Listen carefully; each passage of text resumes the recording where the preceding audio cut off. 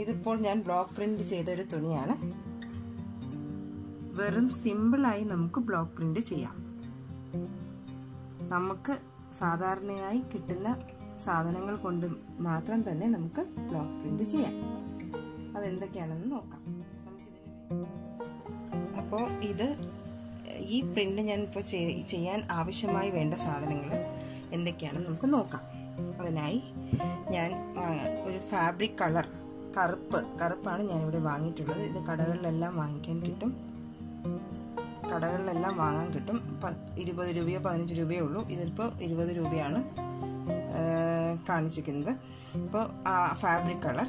പിന്നെ വേണ്ടത് ഒരു സ്പോഞ്ച് എന്ന് പറയുമ്പോൾ നമുക്കറിയാം, നമുക്ക് സാധാരണ ലഭിക്കുന്ന സാധനമാണ് സ്പോഞ്ച്. ഈ പാത്രങ്ങൾ കഴുകാനായി നമുക്ക് കടകളിൽ വാങ്ങിക്കാൻ കിട്ടും. ആ സ്പോഞ്ച് നമുക്ക് ഉപയോഗിക്കാം. ഞാനിപ്പോൾ അതിൻ്റെ ഒരു പീസാണ് എടുത്ത് വെച്ചിരിക്കുന്നത്, സ്പോഞ്ച്. പിന്നെ വേണ്ടത്, ഞാനിത് ചെയ്തത് വെണ്ടയ്ക്കയുടെ പകുതി ഭാഗം കട്ട് ചെയ്തിട്ടുള്ള ബ്ലോക്ക്, അതിൻ്റെ പ്രിൻ്റാണിത്. അപ്പോൾ അതിന് വേണ്ടത് ഒരു വെണ്ടയ്ക്ക പകുതി മുറിച്ച പീസ്, മുറിച്ചൊരു പീസ്. ആ പീസ് വെച്ചിട്ടാണ് ഞാനിത്. ഇത് നമുക്ക് എല്ലാ വീടുകളിലും പച്ചക്കറി ഉണ്ടാവും. അപ്പോൾ നമുക്ക് കിട്ടുന്ന സാധനമാണ്. പിന്നെ ഇതിൽ ഈ കുഞ്ഞു ഡിസൈൻ, ഈ ഒരു പൂവിൻ്റെ ചെറിയ ഡിസൈൻ ചെയ്യാനായിട്ട് ഒരു സ്കെച്ച് പെന്നിൻ്റെ ക്യാപ്പിൻ്റെ എൻഡാണ് ഞാൻ എടുത്തിരിക്കുന്നത്. സ്കെച്ച് പെന്നിൻ്റെ ക്യാപ്പിൻ്റെ എൻഡ് കണ്ടോ, സ്കെച്ച് പെന്നിൻ്റെ ക്യാപ്പിൻ്റെ എൻഡ്.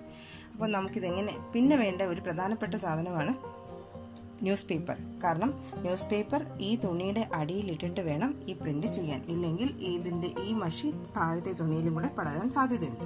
ഇതെൻ്റെ ഒരു ചുരിദാറാണ്. അപ്പോൾ ഈ ചുരിദാറിൽ ഞാൻ ഈ ഭാഗം ബ്ലോക്ക് പ്രിന്റ് ചെയ്ത് കഴിഞ്ഞു. ഇനി നമുക്ക് കയ്യിൽ എങ്ങനെയാണ് ബ്ലോക്ക് പ്രിന്റ്, ഇതേ സാധനം കൊണ്ട് കയ്യിൽ എങ്ങനെ ബ്ലോക്ക് പ്രിന്റ് ചെയ്യാമെന്ന് നോക്കാം. ആദ്യം നമ്മൾ ന്യൂസ് പേപ്പർ ഈ കൈയുടെ അകത്ത് കയറ്റി വയ്ക്കുക. കയറ്റി വയ്ക്കുക. എന്നിട്ട് നമ്മൾ ചെയ്യേണ്ടത്,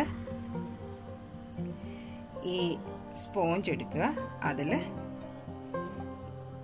ഈ ഫാബ്രിക് കളർ ഒഴിക്കുക.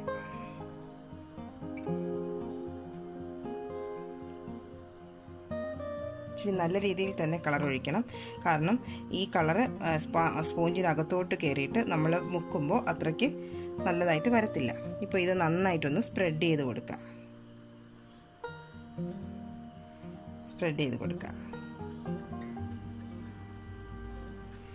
ഇനി ഈ എൻഡ് കണ്ടോ, ഇതിൽ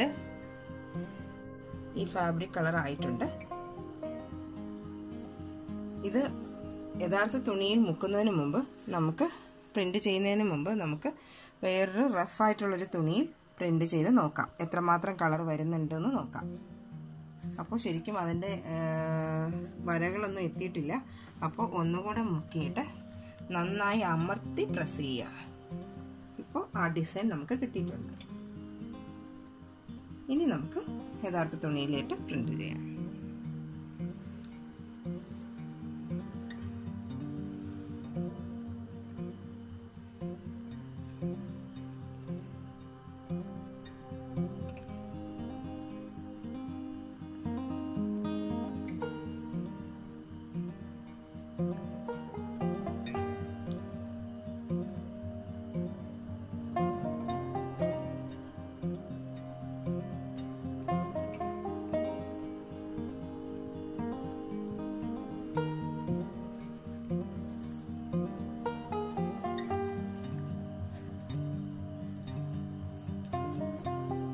പ്രിന്റ് ചെയ്തിട്ടുണ്ട്.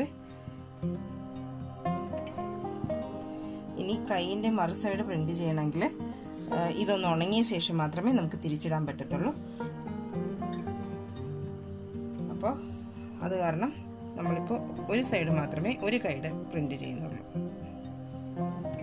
ഇനി ഇതിൻ്റെ കുഞ്ഞു കുഞ്ഞു പൂക്കൾ ഒന്ന് ഡിസൈൻ ചെയ്യാനായിട്ട് ഞാൻ സ്കെച്ച് പെൻ്റെ ക്യാപ്പ് ഇത് ഫാബ്രിക് കളറിൽ മുക്കിയിട്ട് ഇടയ്ക്ക് പ്രിന്റിങ് കൊടുക്കുന്നുണ്ട്.